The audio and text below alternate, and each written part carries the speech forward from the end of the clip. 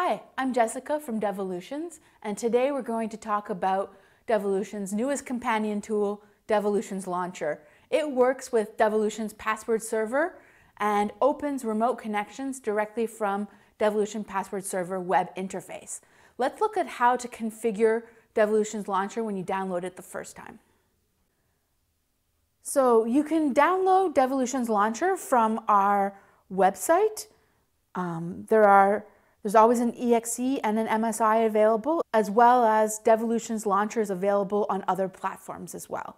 Today I'm just going to download it for my system. Okay, so now it's downloaded and I can set it up. It's very straightforward installation,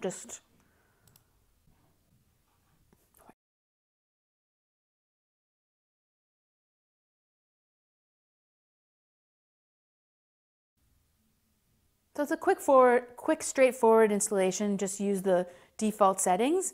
And now Devolutions Launcher is open. Devolutions Launcher is a companion tool that is installed directly on the workstation. And so we need to link it with Devolutions Password Server. So first we'll do that from this side. In Source, you click Login. And the first thing you need is the URL or the web address for your Devolutions Password Server. If you need to get it, you can just copy it from your toolbar. And then you put in your username and password and click Login. Now we see these little initials here. It means that that's the name of this user, David, and so he's signed in. Now we just need to finish the configuration in Devolutions Password Server. To set Password Server to use a specific application to open remote connections, either Remote Desktop Manager or Devolutions Launcher, we can set it system-wide on the Administration tab. Just click Server Settings and then Advanced. Here we see Launch Connection With, and we have three choices. Default actually refers to Devolutions Launcher. So by default, we don't need to make any changes to use it with Launcher. There's also Remote Desktop Manager, or the choice here, Launcher as well. Again, what we choose here is for all of the users in the system. If somebody wants to override this choice and change it for themselves, they can by clicking on the gravatar and then choosing Settings. And with Launch Connection Type, we have again the same three choices. So now let's see if it works.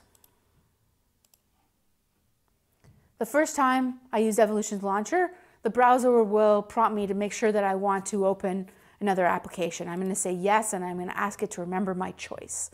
Now I open the remote connection. There we go. It worked. So you may not have noticed, but when I launched this session, the username, the password, and the host name were already included in the entry. So I didn't need to do any of that. All of that was automated for me. I just clicked play. So much like our other product, Remote Desktop Manager, it automates those first steps. So here I opened one session, but you can open as many sessions as you need. So that's how to configure our newest companion tool, Devolutions Launcher, with Devolutions Password Server. And now you can launch remote connections directly from the web interface.